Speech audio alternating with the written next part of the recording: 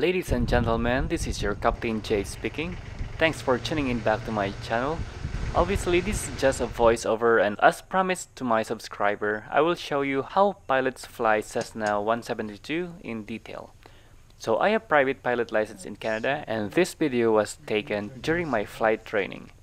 By the way, this will be a really boring videos if you're looking for entertainment, so do not expect a lot of interactive clips, but it would be somehow interesting for those who are aspiring to be a pilot someday, and will give you a good plane sight of flying a plane right in the front seat. In this video, this was my first solo in circuit training, so expect some errors as this is before I got my private pilot license. Circuit training is when you practice the takeoff and landing as well as your communication with the air traffic controller. I used to document my flight so that I could remember all the steps in flying the Cessna, just in case my skills get rusty someday. The flight videos also help me to review my mistakes and learn from it for my next flight. Just a little disclaimer here, this is not a video tutorial as that should be conducted by certified flight instructor. This is only intended to share in plain sights on how pilots fly plane. For now, sit back, relax, and enjoy the front seat of the flight, and I will talk to you soon in the next part. Engine all clear.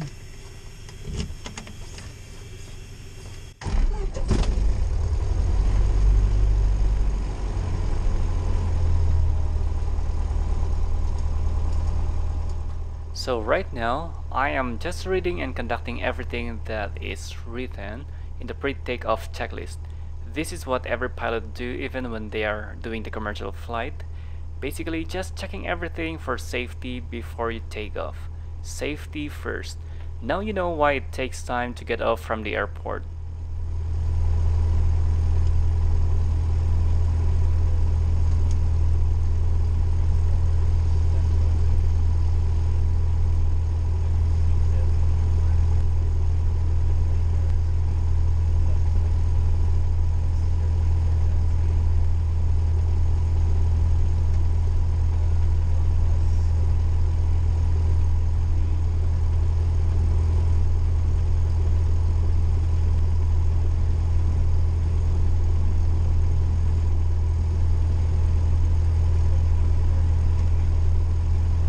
Regina Airport, information echo, weather at 1500 Zulu, wind 320 at 7, visibility 15, 11,000 scattered, 25,000 broken, temperature -24, dew point -27, altimeter 3028, IFR approach, RNAV. So what you are hearing in this part is a recorded weather forecast and important in airport information in one radio station at that moment of time. So we get the information there such as the wind speed, wind direction, altimeter, and active runway that are very important in flying. Inform ATC that you have information echo. Regina Airport, information echo, weather at 1500 Zulu, wind 320 at 7, visibility 15, 11,000 scattered, 25,000 broken, temperature -24, dew point -27, altimeter 3028, IFR approach, RNAV, Zulu, runway 31. Landing and departing, runway 31. Runway surface condition at 1039er Zulu. 20. All clear. So in this part, I am now moving the plane to a vacant spot in the hangar as part of the checklist to park the plane into the wind. That is in order to test another set of checklists, including my communication to the air traffic controller, and that's before I taxi to the runway. So to move the plane forward, you will add the throttle, and then you control the direction through the rudder, which is being stepped by your 2 feet. So when you want to go to the left, you step on the left rudder, and when you want to go to the right, you step on the right rudder. And when you want to brake, you step on the top portion of the rudder. So these are the controls when you are still on the ground, but that is different when you are airborne. Brake set, mixture, throttle 17.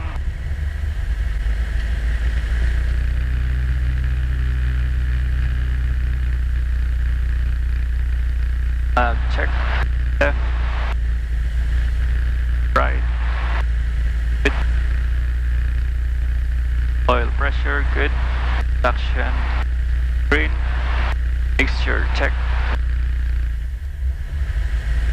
Carb hit, good. Throttle idle. Carb hit. Throttle 1000. Lean for 10. Harness and hatches. Control free and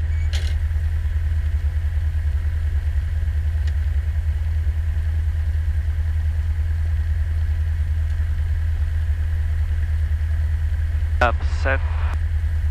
Trim set for takeoff.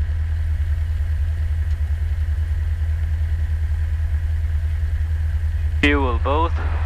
Primer lock. Hold the radio. Here it's ground frequency.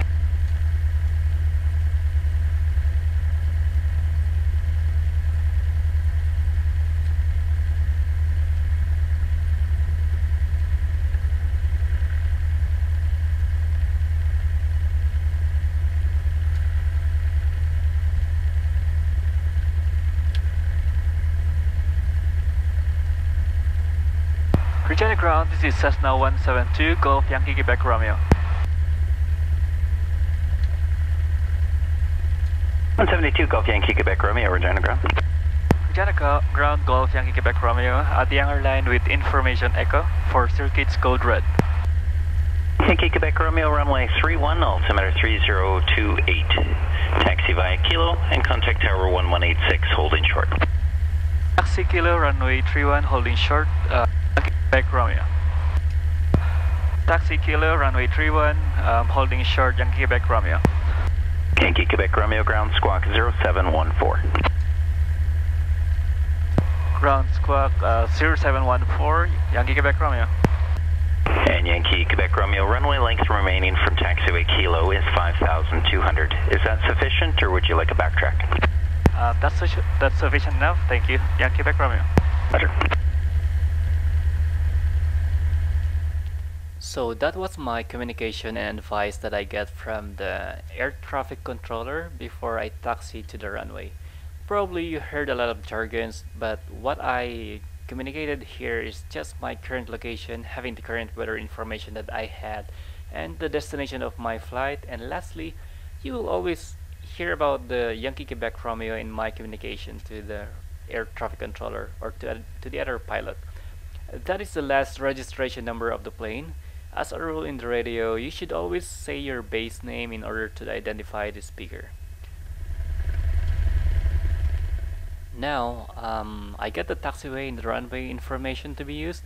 I'm now heading to the runway, but will hold short there and ask clearance from the air traffic controller.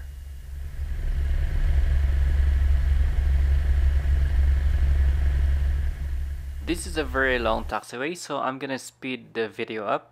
Anyway, I'm just driving the plane to the taxiway, going to the assigned runway. And before I go to the actual runway, I have to ask for the clearance from the air traffic controller again.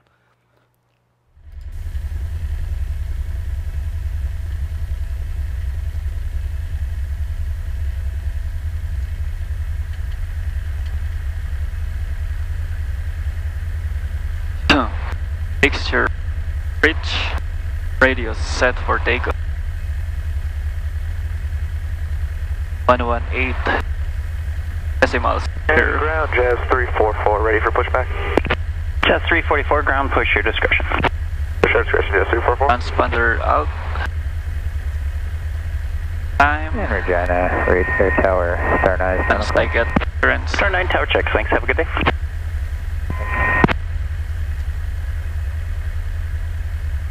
Regina Tower, Young Quebec Romeo, holding Kilo, ready for departure at runway 31. Yankee Quebec Romeo Tower at Kilo, line up runway 31. Say it again, Yankee Quebec Romeo. Yankee Quebec Romeo Tower at Kilo, line up runway 31.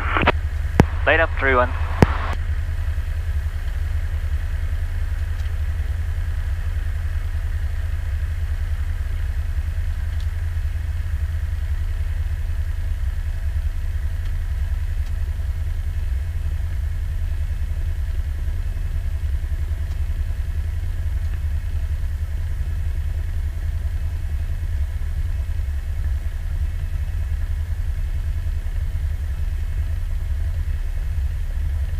Yankee Quebec Romeo Tower, caution rotor downwash from a helicopter, just approached runway 13 less than 3 minutes ago. From Kilo, clear takeoff runway 31, circuits left hand. We'll check remark, we're clear to take off, Yankee Quebec Romeo. Now, after we get clearance from the air traffic controller, we are going to take off now by pushing the throttle all the way for full power. Then we keep monitoring all the gauges if everything is going normal, especially the airspeed. Once we reach the target airspeed, we can now fully take off. 60.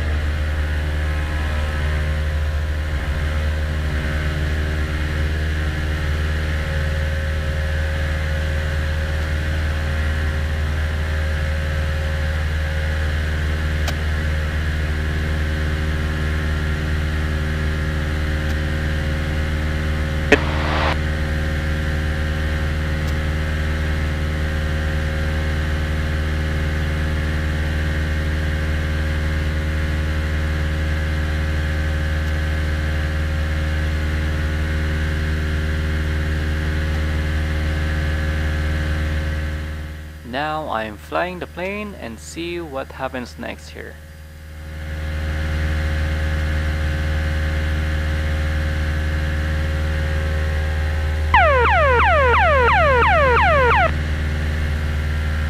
Sorry, Tower. Yankee Quebec Romeo, I pushed the ALT button, but I deactivated it already. Yankee Quebec Romeo Tower checks, thank you. Yes, I accidentally pushed the distress button with my thick gloves, and that will alert the nearest tower, but I was able to advise the tower about it. Pardon me for my nervousness in communicating with the tower, as this is my first circuit solo training.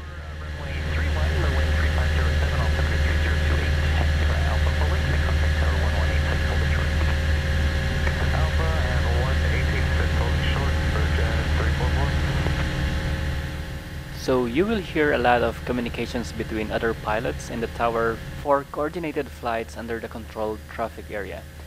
This is a radio that if you want to say anything to the tower, you push a button to talk and you will be heard.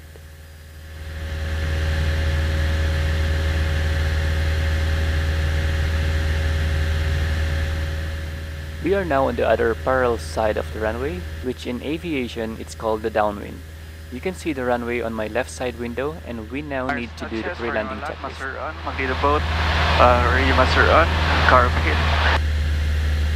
With fuel boat, make sure gauges are green. Regina Tower, Yankee Quebec Romeo, and downwind for touch and go.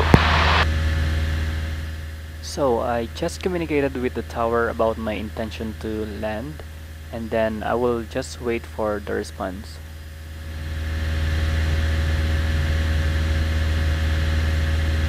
Yankee Quebec Romeo Tower, keep your circuiting close, number 1, runway 31. Number 1, Yankee Quebec Romeo. So the air traffic controller advised me to keep my circuiting closer to the airport. With that, I would be able to circle the airport in faster time, as some planes are also approaching. He told me that I'm the number 1. That means I'll be the first one to land than other approaching planes.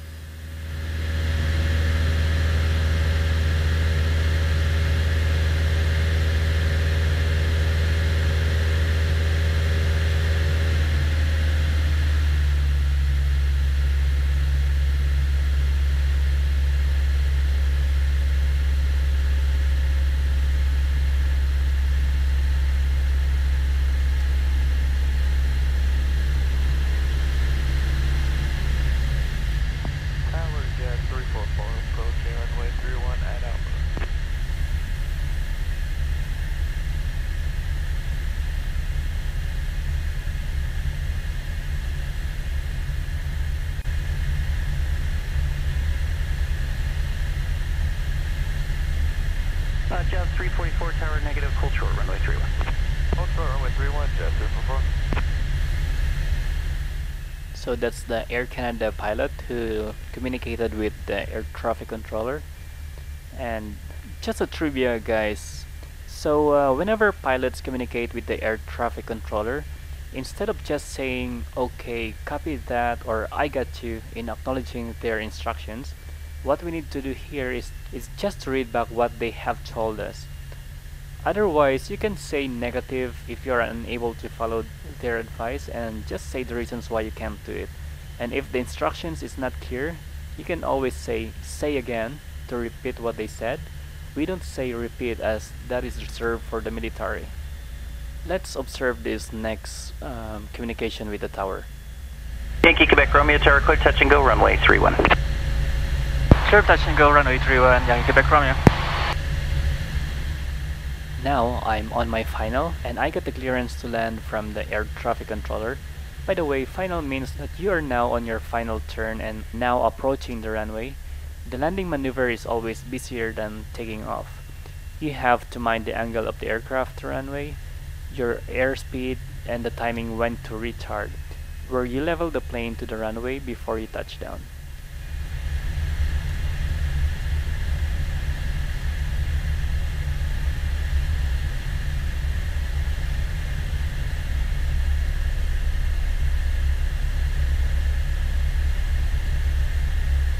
Jazz 344 tower, line up runway 31. Line up runway 31, Jazz 344.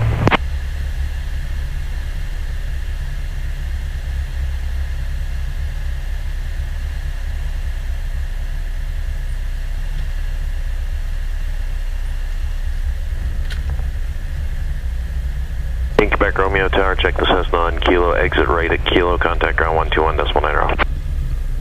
Check remark, Quebec Romeo. So after you land, the air traffic controller will advise you which taxiway you will exit from the runway. My error here is I didn't read back the instructions where the pilot needs to. Air Canada 1113 tower, wind 3407, clear to land runway 31. Cleared to land 31, Air Canada 1113.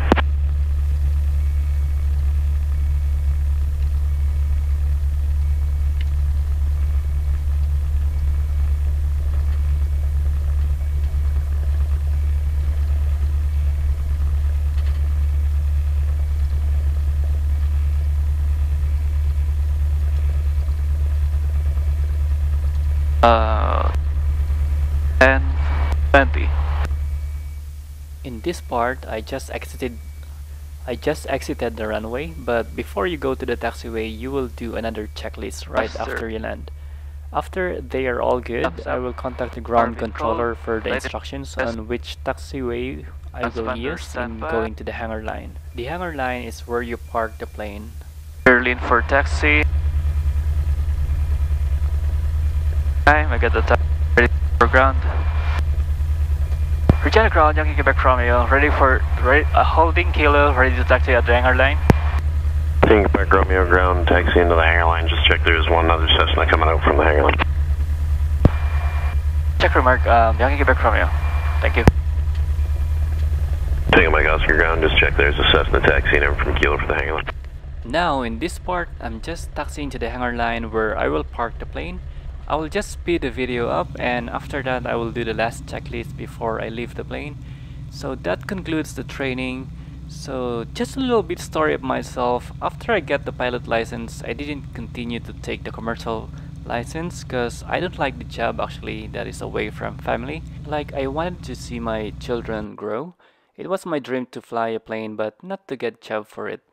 Anyway, thank you guys for watching this video. I hope you learned at least a little bit information on how pilots fly planes.